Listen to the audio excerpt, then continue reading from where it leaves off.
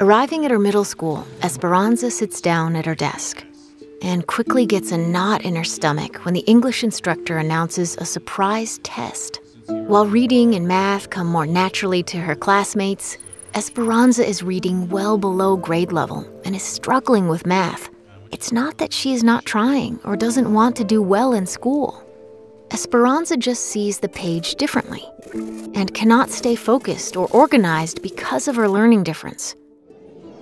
This makes it harder for her to learn like her classmates and is impacting her academically and emotionally. She wants to prove to the outside world and to herself that she has value, like everyone else.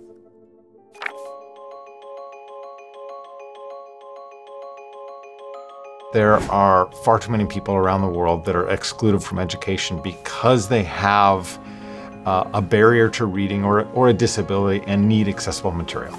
If a student can't access material, how are they supposed to learn? If they can't learn, there's no way they reach their full potential. The World Blind Union has stated that over 95% of all material is locked in printed form. It's inaccessible to people who have a reading barrier. We're working to help people get access to this information through a number of different software solutions. The most well-known solution that we have is Bookshare, the world's largest library of accessible material.